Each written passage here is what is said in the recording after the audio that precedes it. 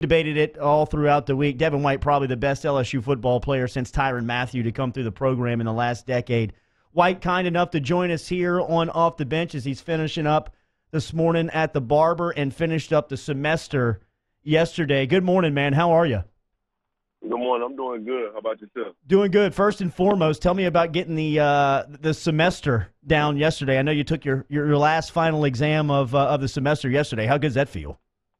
Oh, it felt great walking out of that last test, which was geology, knowing that I had studied well for it and I was prepared for it, and I got through it within 30 minutes, and it was Wow. like 50-something, 60 questions.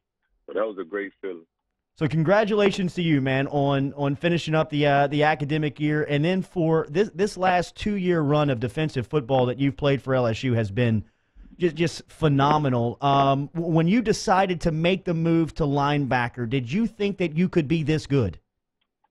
Yeah, I figured that I'd be way better at linebacker than running back, even though I felt like I could have been great at running back as well. So the whole time I was getting recruited, I was telling Coach Miles and Coach Frank that I don't want to play running back. But, Coach Frank, he felt like he needed to be the one to recruit me from LSU, or he don't feel like I would have came. But I always knew that I was destined to be a great linebacker. 115 tackles this season, 12 tackles for loss. White, only the 7th player in LSU history to record 100 tackles in back-to-back seasons. What's it like preparing for this bowl game against Central Florida? I think it'll be fun. I think they dynamic in a lot of ways, but I think they're a team that I can make a numerous amount of plays against because they do so much. And, as a linebacker, if they run the ball a lot, there's a lot of tackles for me. And then if they got quick passing game, that's a lot of plays that I can make in the underneath game as well. So I think it'll be fun. I'm just, ready to really start competing against my brothers again, because we're going to be like a spring practice. We'll be going against each other until it's time for, like, bowl prep in Arizona. It didn't seem like it was a difficult decision for you, but everybody knows what future potentially is out there for you. Was it a tough choice to decide to play in this game? No, it wasn't a tough choice at all, easily because, like, everybody think I'm, like, going to the NFL, but I'm really all the way in at LSU, and I haven't even started making a decision yet. So if I was to say I wasn't playing, then that means I made a decision. But, I haven't even started making a decision with my family because I want to finish the season, and, I want to end on a good note. And then I want to start, talking to my family to make a decision. But right now we was focused on passing all your finals and getting ready for the bowl prep. And we're talking to Devin White here on Off the Bench, 104.5, 100.3, 94.7 ESPN. And, Devin, I think that kind of focus is indicative of the leadership that you've displayed at LSU. And as good as you've been on the field, to me, just outside looking in, that's been the most impressive part. It's been the leadership, the intangibles. The moment I keep going back to was last season, and it was the rock bottom moment. It was losing that Troy game. And you kind of talking about how guys got to be more accountable, how they got to get in the playbook more. Take us behind the scenes. What happened at that moment? What did you say to those players? Because it really seemed like from that moment on, things have turned around for this team, even going into this year. Yeah, I just basically told them, like, that one game, it was like a major game that really made us look real bad, and that's not a feeling that we really enjoyed. And, we don't want that to happen anymore. So in order for that not to happen, we need to step up as leaders and step up as young men and take responsibility of our own actions, and don't blame nobody, don't point the fingers. Because at the end of the day, if we hold ourselves accountable, we could be way better than what we were last year. So, I just pushed everybody to just, do their job. And if you got 11 people on both sides of the ball doing their job, then, the sky's the limit. As you've seen this year, we had a few hiccups, but I feel like we played some good ball, and I feel like we was getting better and better each time we stepped out there on the field. Yeah, look, definitely exceeded expectations. Now, you mentioned some hiccups. The toughest one of the worst beats I've ever seen, that A&M game. That is a brutal game to go through and then try to come back from. And especially when you got to break, so you got to kind of live with that taste in your mouth. What's been your message to the team, trying to get the guys to kind of move on from something that is so frustrating? I mean, as a fan, I sit here, I still think about the game, and I immediately become frustrated. So as a player, it's a million times worse. How are you kind of trying to get the team focused on the task ahead instead of looking behind? Basically just preaching to them how good UCF is. If if we go in there with our hands down, they're going to embarrass us. And, just like the Charlottes, we don't want to get embarrassed, especially by, like, UCF because, I feel like, we're going to be the best team that they played in a 2-year span of going to undefeated. So I know they're going to give us their best shot, but we got to, get ready to take whatever they throw at us and, knock it out the park and dominate them. Devin, what was it like getting to ride Daisy May in Death Valley? It was the best experience of my life. Like for real. Like above all the crazy, playing in front of 100,000 people, making plays. That's up there as the best. Yeah, it's better than. I ain't gonna lie, it's better than playing in front of all the fans. Like, I wish all the fans could have been in there cheering me on as I was riding around. But, I mean, it just felt like, I don't know, I guess it felt like horse heaven. Like, everything was just horse heaven. Smooth. It just went well, while I was riding. I made a couple of laps. I went down the middle. I just enjoyed it, man. It was like a great feeling, like, having something I love in something I love. So, I mean, that was a great feeling. And, I'm glad I got it on video because I don't think nobody in the history will ever get to do that again. Yeah. Yeah. Now, when did you learn about your love of horses, Devin? When did that come about? Basically when I was like 5 years old, and I moved from my small town of Spring Hill, Cullen, Louisiana, 15 minutes down the road to Cotton Valley, Louisiana, when my mom remarried. When my mom married my stepdad, and down the street I had some cousins who had horses, and a guy named Dupree Robinson. He like 3 years older than me, but I was bigger, so I was able to hang out with him. He was probably 8 years old. I was 5, and he grew up around horses his whole life from a baby because that's everybody in his family. That's all they did. And he came and got me one day, and he was like, let's ride. He taught me how to ride. And then I remember we didn't have our own horses at that young of an age, and we couldn't just go get them and ride by ourselves. So we used to jump on hay, like a big round roll of hay, and act like we was riding. I mean, it was the funniest times of my life growing up because that just showed you how much we love to be on a horse, that we imagined, that we was on a horse, but we were really on a round roll of hay, and we were just kicking it and act like we was riding. But, them some of the best memories that I'll never forget. It's just the little things like that. And then when I was able to get my own horse, my love grew more and more because you had to take care of it. Yeah. And, just like taking care of a kid, it makes you love it even more and cherish it even more because it's a responsibility. Do you think so football, eventually the end of football comes for everyone, right? For someone of your skill level, like who knows how long that could be away. That could be over a decade away. Do all roads for you though, do all roads end in horses, do you think eventually?